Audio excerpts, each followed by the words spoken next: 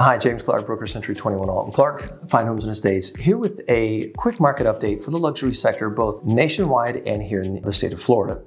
So really quick, nationwide, things are looking pretty good. The luxury sector is holding pretty steady. Now, I will tell you, inventory is up pretty drastically, almost 50%. Days on market is up slightly.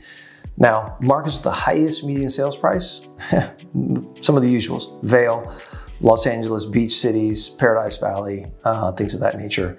Markets with the highest sales ratio, meaning where are the most homes being sold? Baltimore City, Howard County, Maryland, East Bay, Central Connecticut. So a little bit of an interesting dynamic there. Now let's move into Orlando proper.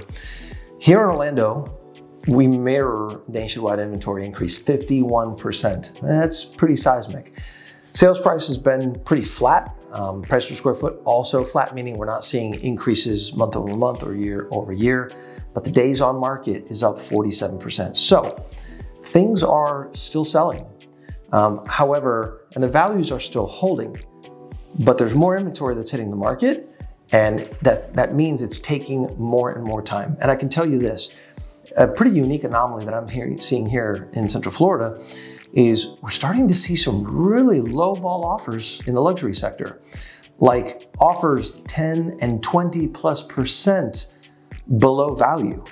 So that's an interesting trend. We'll see if that's something that's just temporary, but I just wanted to share that with you. So translation, both nationwide and here in Central Florida, values are still holding well in the luxury sector. However, inventory is on the rise. We will see what the long-term effects of that is for future home buyers and sellers in the luxury sector. Stay tuned for next month.